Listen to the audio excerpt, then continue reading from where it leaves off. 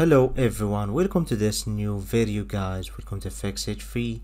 Today we are coming back with another video about WordPress, and right now this quick video will be about how to customize the email that your client will receive after they order something from your store, your WooCommerce store, and how you can fully customize the email, and how also you can change the sender name, the email, and also the footer, as you can see here, how you can change all that. It's very simple. So first let's make a quick test just for you to understand what I'm talking about. Okay, so let's add this to cart and let's click on order. Sorry, the website is on French, but I will translate everything in English. So here we are, order completed successfully, and as you can see, instantly I've received email with all the information here. As you can see, the name of the brand, the email. I will make another video on how you can create your professional email like this and avoid using Gmail or whatever services. So you can also change the footer as you like. So in order to do that, guys, it's very easy.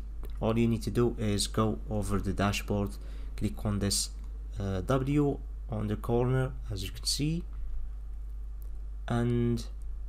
or you can just type in your URL and /wp admin, as you can see, enter, and you will be on the dashboard instantly.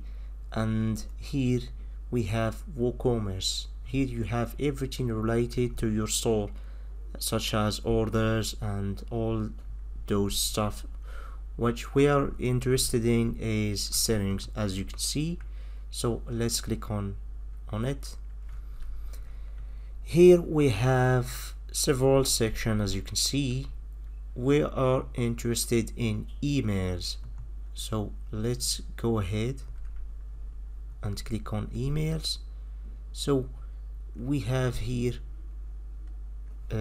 option for every settings if you want to change something, okay, on your email, like that. We have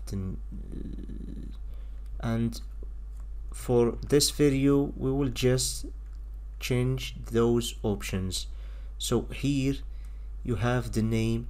You can put the name of your brand and it will be appearing as the sender name. As you can see,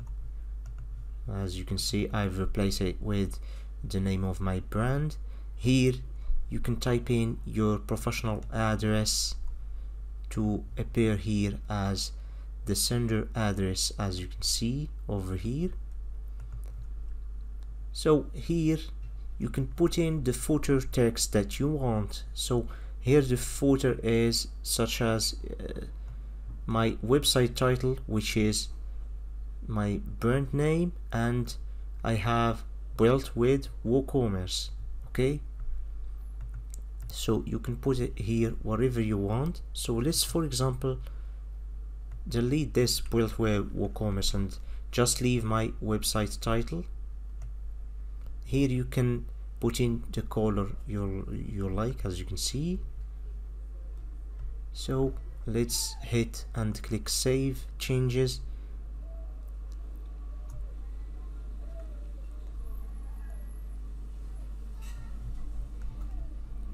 And as you can see, guys, we have here email template. This section lets you customize the WooCommerce email.